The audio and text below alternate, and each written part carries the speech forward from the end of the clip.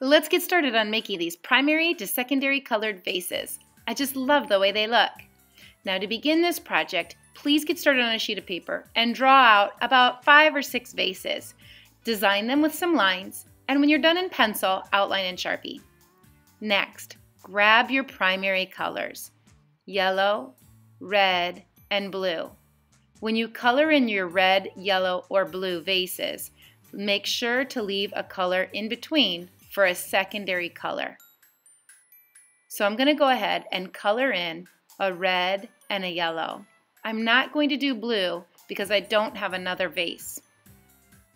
Now, once I've got those colors into my vase, I'm just adding on a paintbrush with some water.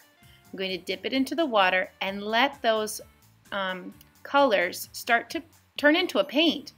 When I'm adding water to these washable markers, they become paint-like. It becomes a watercolor.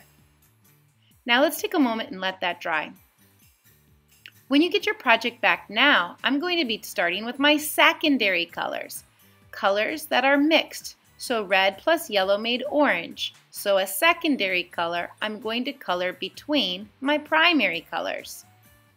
Using the thick side of my marker, I'm going to color that vase in. Now thinking about that color wheel that we did in lesson 5, I'm going to go ahead and fill the next vase in with my secondary color of green. Again, using the thick side of the marker, fill that all in. And lastly, in rainbow order, I'm going to start filling in my next secondary color with purple. Again, take a look at the color wheel that you created in your last lesson and notice the colors that are right next to each other to figure out what color goes where. Once you've filled that in, turn that marker into a paint by just adding some water. I'm hoping that between these colored vases that you can start to see those tertiary colors.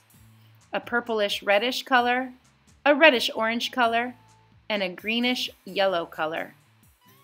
I know I sure can, especially as it starts to dry.